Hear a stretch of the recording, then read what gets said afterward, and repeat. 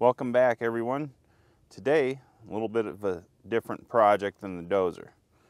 Got here a 1970 something Caterpillar D330 Series C Diesel Genset. Picked this up from a house I was tearing down, and it hasn't ran in, at least that I know of, 10 years. Who knows how long before that? That's just what I know. Let's go through it today, see if we can get it to fire up. Come on in, I'll show you what we got. So here's this unit.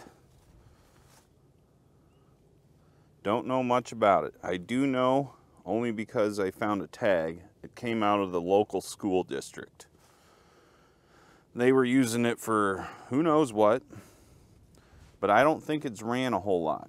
When I found it, it was kind of in the back of this house slash auto repair shop that had been abandoned, and it was covered with a tarp. I moved it out of that area maybe 2 years ago, and then it sat without a tarp on it, so it does have got some rust going on up here. But down here it looks pretty clean. I don't know what we got here. This looks like some sort of, I don't know, what is that? Some sort of block heater.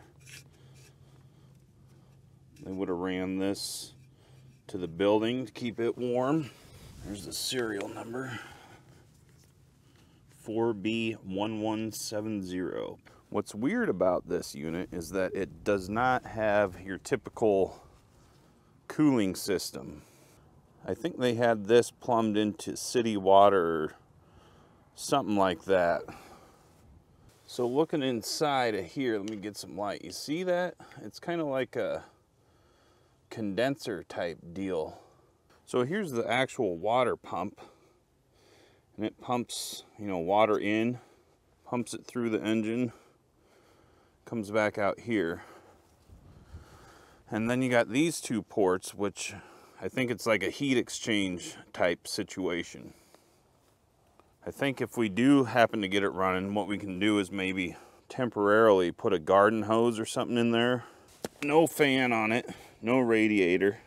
Moving on over here, I have been tooling on it a little bit already. I added this here outlet box and put new battery cable leads on it, just in preparation. Outlet box is just a disconnect for the battery, then a start button, then a stop button. The stop button is wired up to this fuel shutoff solenoid here. And I think originally this was activated like if it got low fuel pressure or low oil pressure or too high of a temp. What else we got going on? We got throttle here, it looks like. Missing oil filter, or not oil filter, fuel filter should go here. Yeah, we'll have to get one of those. This looks like a priming pump. See if that works. Yeah, I hear it over there. It's a pre-combustion chamber setup. Looks like that O-ring doesn't look too great there. Turbo. There's the exhaust. We'll have to flip that up so we're not blowing exhaust down. Let's see if we can have a look at this tag here. So yeah, D330, 4.75 inch bore, 6-inch stroke. Then we've got the generator side. See if we can see anything there. So 90 kilowatt, pretty big generator. I mean, who doesn't need a 140 horsepower diesel generator at their home? All right, let's see what we can figure out. Maybe we don't have a fuel tank. We'll have to figure something out there. Get some batteries hooked up. See if she'll start. Let's have a gander at the oil, see what it says.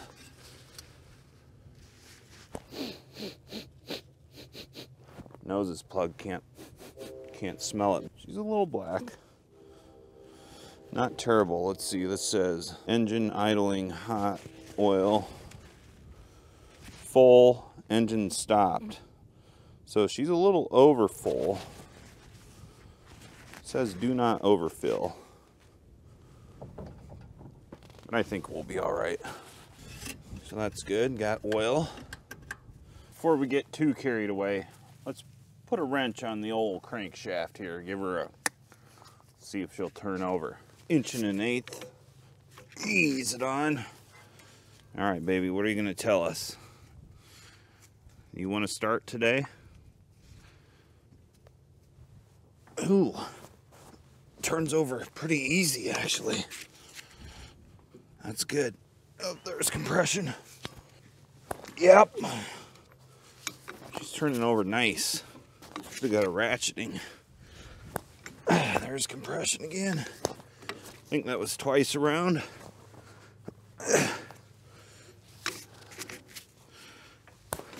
Yeah. Oh yeah. We got a chance. Let's see if we can get some fuel flowing through the old girl. I scooted down to the auto parts store, picked up a filter after I did a little Google searching.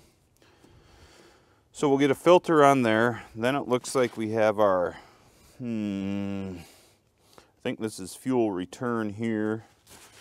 And then fuel in down here. Get the filter on. Let's plumb up these lines into a 5-gallon can. Today's filter is a Wix 33352.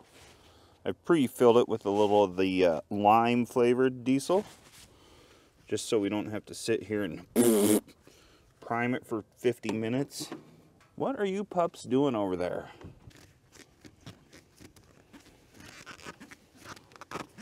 Hep.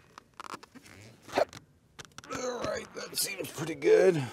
Got a couple hose barbs here. So we'll put one here, one down there.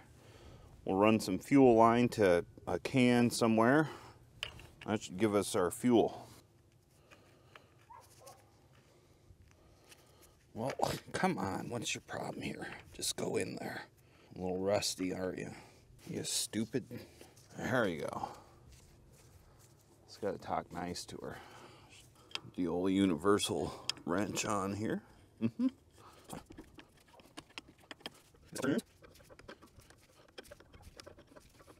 Got this, what is this? Intech 1/2-inch line. Don't know if this is rated for fuel, but it's what I had. So that's what we're using. Get that on there, yep. That on there, yep. Should be fine. Well, I scooted back into town again for the 8th time. Got a little bit of the cherry flavored diesel this time. So we'll use that. We'll have a little cherry limeade concoction. The filter is filled with the lime. The jug is filled with the cherry. Just kind of jam these in here. Well, what are those pups barking at? If you guys don't know what I'm talking about, cherry versus lime. I'm talking about red diesel versus green or standard diesel. Seems to be green anymore. Red diesel is untaxed off-road use only.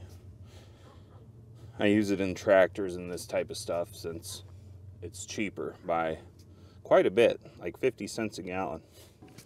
So that's good. Let's see if we can prime it up. Okay, fuel system. Got our priming hand pump here. Do a little back and forth. And then here's like the bleed screw, so I'm going to crack that open. Then it's just got a tube that comes down. Don't know if you can see it, and just goes here. I got a bucket underneath. We'll just give her a few pumps, see if we get any pressure on the gauge.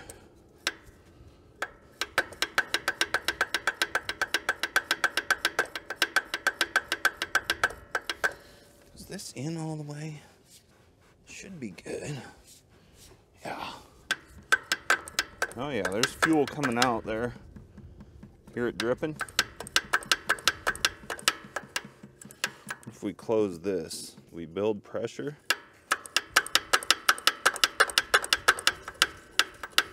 All right, it's getting harder to push. Might be pushing. It's probably just pushing it through the line. I don't know if that'll work. If it doesn't start, maybe we'll crack the actual injector lines there. See if that works. But for now, got fuel, oil's good, engine's not seized. Need a couple batteries, I think. Went ahead and used the brain last night. Put a couple batteries on the charger. So these should be good to go. This is a 24 volt system. I know that because it says 24 volts on the starter over there. We will need a jumper wire here, positive and negative.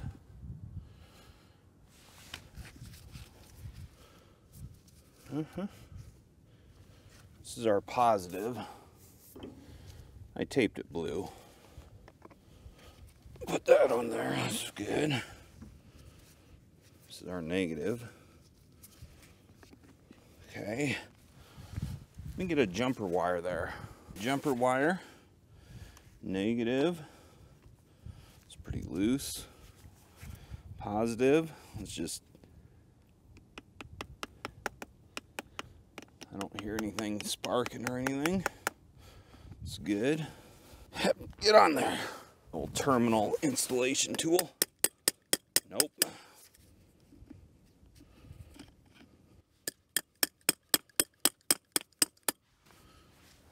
It's probably good. Come on. Would you just tighten up? Seems like I should get a socket. Get these all mangled so they're impossible to get off. I think that's good enough. All right, let's review. We got our fuel hooked up. We got our batteries hooked up. We checked that the engine is not seized up. Oil, there's oil in it. What else do we need to do? Oh, let's flip over this exhaust. Maybe make a little stack for it. I actually made one up already.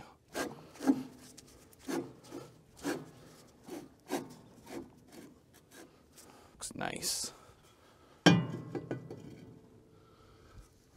Ooh, lovely. Perfect. Not really.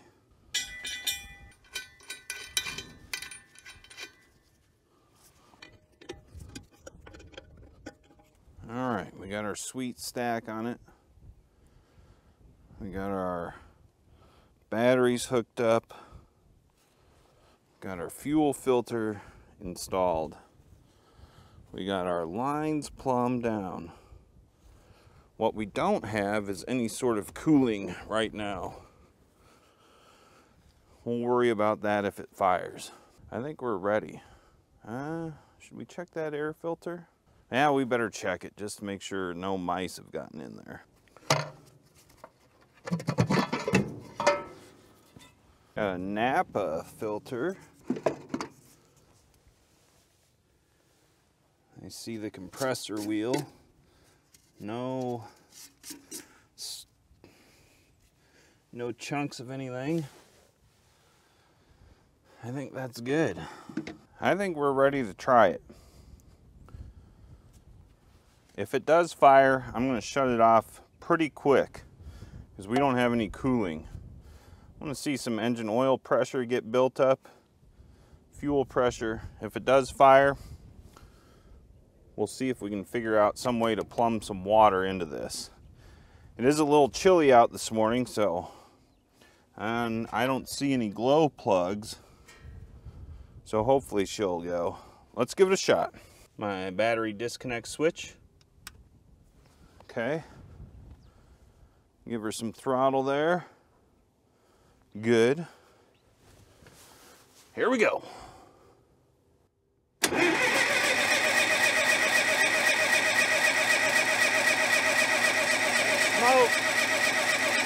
pressure.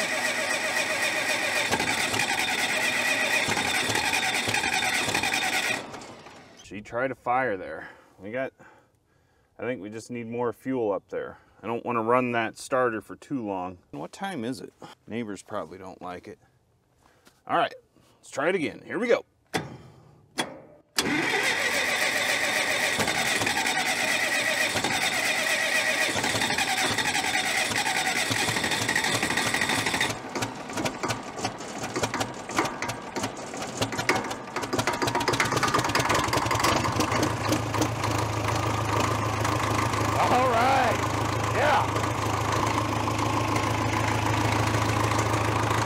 Pressure's up, good.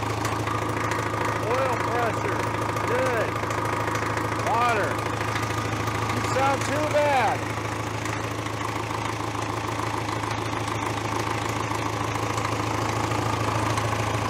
All right, let's shut it down.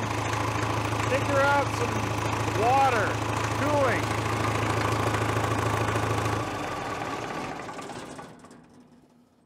All right, sweet. So looking here, I think we need to fill this with antifreeze or water or whatever. I think we just plumb in a garden hose here, put some sort of so the water flows out, then we can feed her the onions. Okay, here's what I came up with. Going from 1.5 inch to garden hose, I've got 8 miles of fittings. So we'll plug that in there, put the garden hose in there. Then on the bottom, we'll just put a nipple on there and some hose just to not flood our immediate working area here. In the future, could probably, I don't know, you'd have to get some sort of radiator or something. Maybe you could use this pump and pump it through a radiator.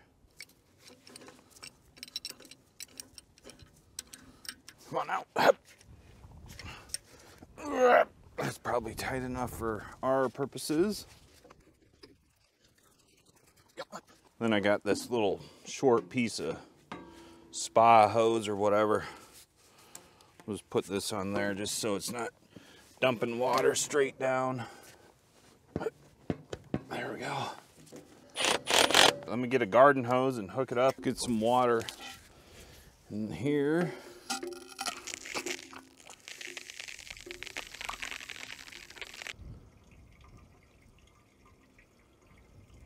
Where do you drain this thing?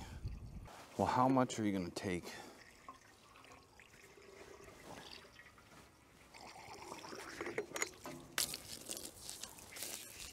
Hook our hose up to here now. Okay. We'll just make a huge mess here.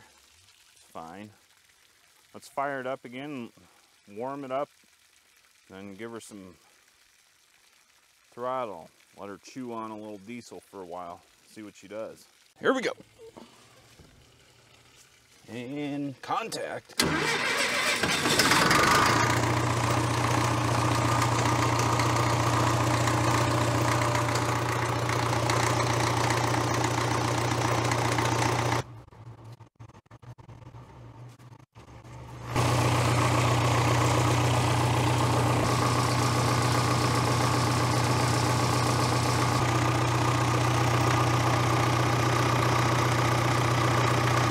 Bit of a coolant leak over here.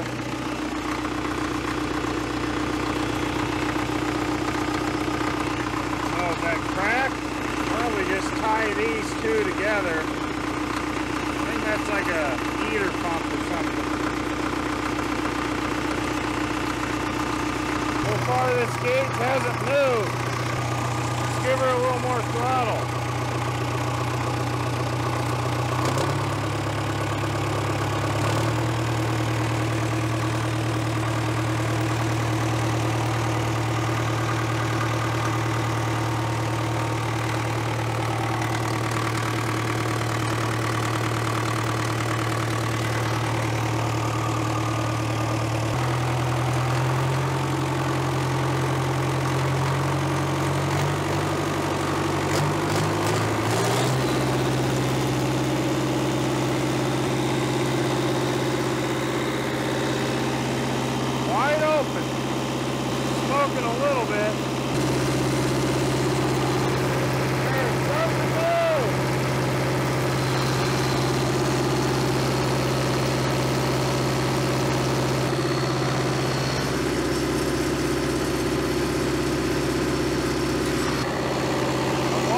hot, very warm. I think this cooling system is working.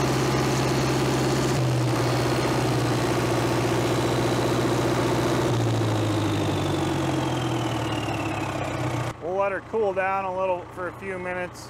Don't really want to run her wide open for too long. There's no load on it. What we got for blow-by coming out here? Nothing. Smoking just a touch. Need to get a load on her, see if she can clean herself up a little bit. Well, there we go, guys. That started way easier than I thought it would.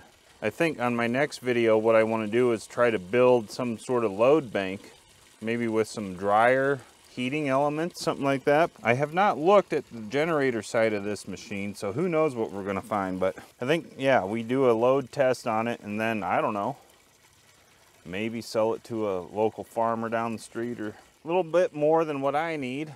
I guess kind of cool to have around, maybe run some 3-phase equipment with it. We need to figure out a better cooling system so we're not flooding out the entire area here. I got just building a pond over here. So I know it wasn't the dozer video. We're working on it still. Got some parts coming. Don't you guys worry. We'll get it going. But still kind of cool to mess with this. Thanks very much for watching, and I hope to see you on the next video where we do other cool stuff. Thanks again, guys.